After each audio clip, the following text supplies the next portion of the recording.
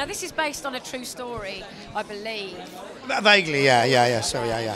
So what was it then that attracted you to the story most of all?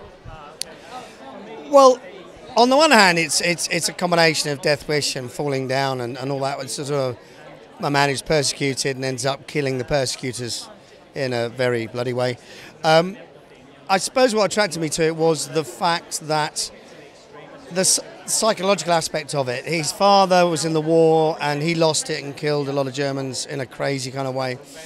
And what happens to him is the same sort of thing. And it's about the dark side of each of us that for most of us doesn't come out. But for some of us, when that trigger gets pushed, you go into that dark side. Also, there's a very subtle thing about the film which I really liked. It's a kind of vampiric quality. He's kind of a retired, beat-up American teacher. And the more he kills these horrible people, the younger he feels.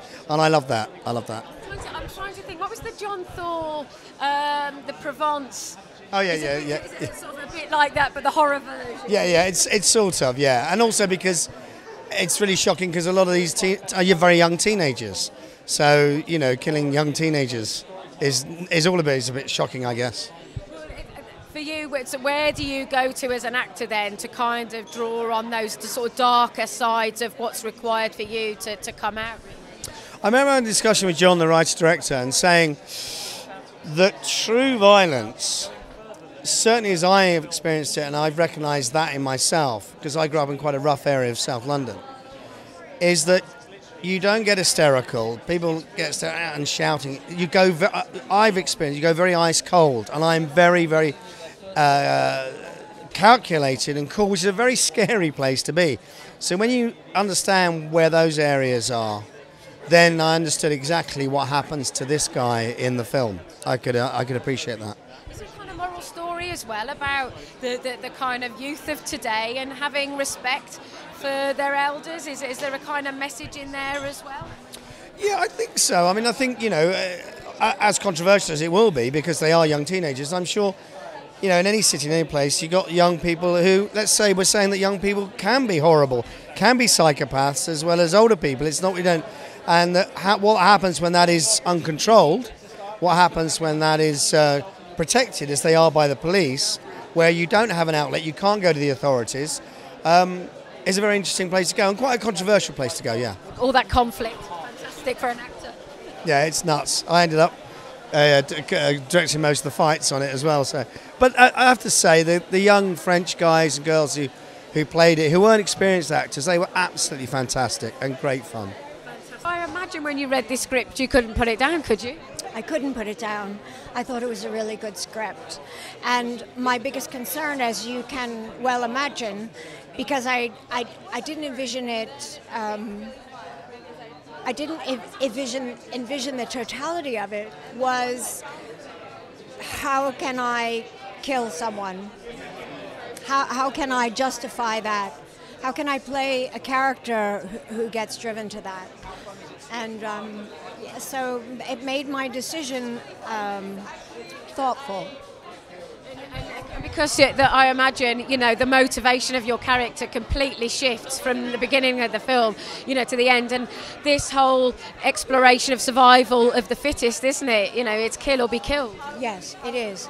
I think that it would not be amiss to liken it to Straw Dogs in a certain kind of way, where you have a couple that wants to live in peace in their environment, and because of the outside environment are forced to make other decisions in order to literally stay alive.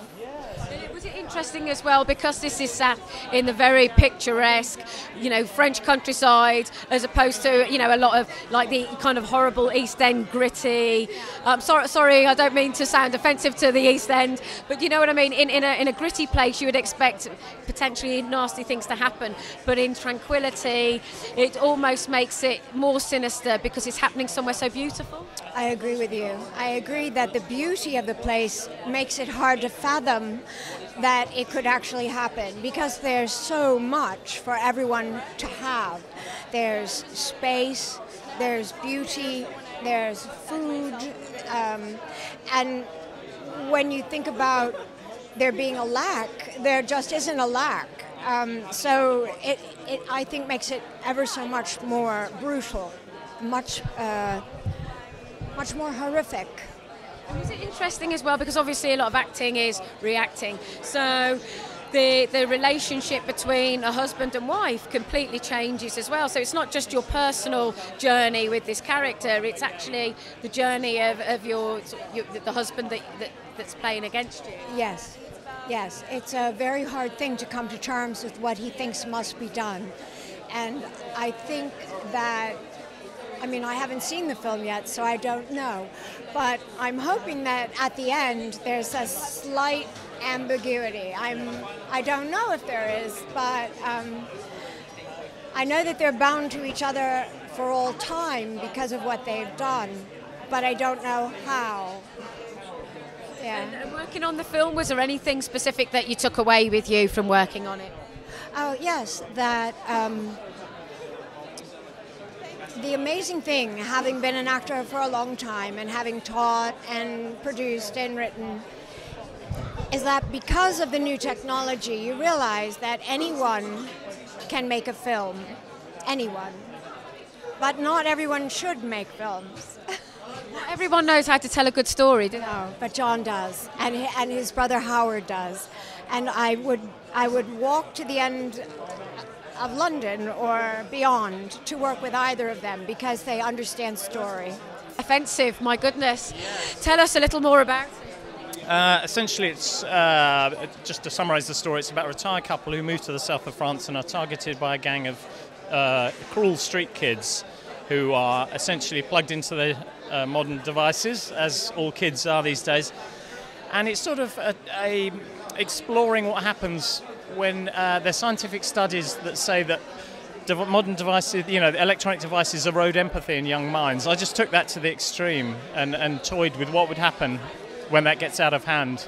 And revenge is taken, there's an explosive clash between the generations. So that's essentially in a nutshell. I'm thinking as well, in recent years we've seen that when the kids ran riot in London, there's kind of elements of that as well, watching that and seeing, the kind of lack of respect that the kids have. Absolutely, and it is very much that. It's because I know there's a modern school of parenting thought that says not to limit children, to give them no limits at all, not to frustrate them. And in a way, this is sort of exploring what may happen or what may be the consequences if you let that go too far. So, yeah. And you've got two seasoned actors as well. What was it like directing them? Because obviously they were having to do things that, as human beings, makes you feel very uncomfortable. Yeah, actually, that's a very good point, because Lisa Eichhorn, fantastic actress, and Russell Floyd, who was also amazing. I was worried when they read the script, what they would think of it, because it's quite a violent script.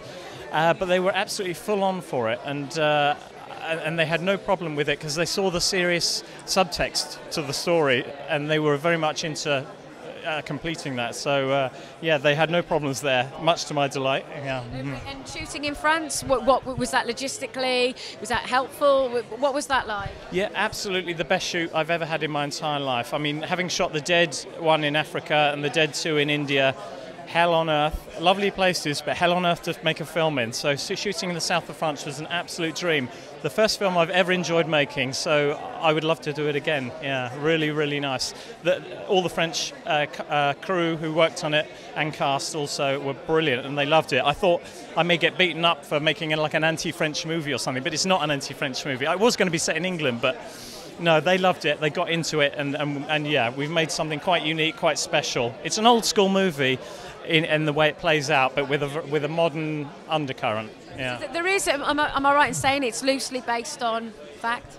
Yes. Actually, it's funny. I haven't even mentioned that aspect. It's very much so. It is based on true events. I mean, down to the point where some of the dialogue is actually from these true events. I mean, a lot of the scenes, most of the scenes are fact, and truth being stranger than fiction. It gives the film a sort of a strange feel, but a sort of an authenticity at the same time, because you can't fake that stuff. So I'm interested to see how that will be taken. Yeah. You look far too angelic to play a hoodie that's causing a lot of trouble. Yeah, well, it was a lot of work in the beginning, but then it was really fun to play someone that was so different from me. You read the script. What were your initial thoughts? I thought, wow, that's crazy. I hope they don't see us like that in the south of France, because I'm from the south of France.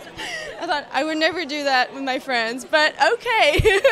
Was it interesting for you to, I mean, I know this takes it to the extremities, but how technology, rules youth culture and that these days? Well, it's interesting because technology, it's supposed to make us communicate more, but I think it splits a little bit, especially the generations, the old generations, young generations. It's really, so yeah, I think it's interesting, and this part in the movie is really.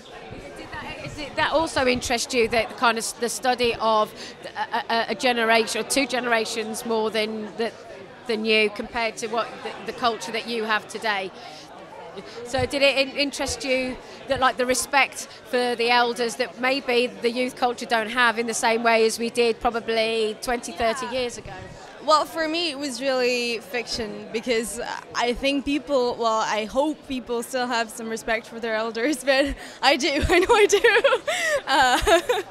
But yeah, so it was purely fiction for me. I didn't really think it would be possible to see that in real life. The relationship with the other guys in the gang, how did you build that relationship? Well, it was really fun because they all knew each other. They were all part of the same theater group, and I was the big sister. I was older than them, so yeah, I arrived there, and they were really nice to me, and it was really fun. Yeah. Was it fun, sort of exploring the darker side of human nature?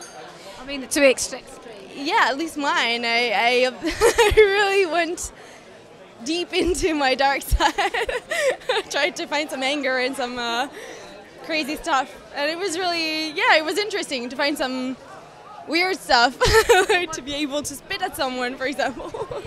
What did you take away with you from making the film? Was it working on film for a change as opposed to being in theatre and the different disciplines that's required? Sorry? Because it's very different. You said you're from a theatre group, so was it very different for you working on camera compared to the theatre? They were. The other kids were from a theatre group, but I was just there as an actress. I had been in movies before, but it was my first feature film. But yeah. And so what did you take away with you from being on the film? You mean physically? Yeah. Or just emotionally, was there something that you maybe enjoyed about it, or you'd learned to take with you to the next role? I enjoyed the anger. I enjoyed being able to get angry, and I think now in life I get angry more easily because I was scared to show anger, and now I think it's easier because it could never be that terrible, that extreme. Fred, when you read the script, what was it about it that you liked about it? My first impression, you mean? My first impression with the character, with my character, is a cop, and it's not the main character, but he have so many faces in the story, and. It was really interesting to me, like actor, to have all those little things to do. It's not just one piece. I don't know if I explain myself well, but so for the character is that, and then the story was really different from the other story because there is no morality inside. There is no good character or bad character. So it's what I first liked when I read the scripts.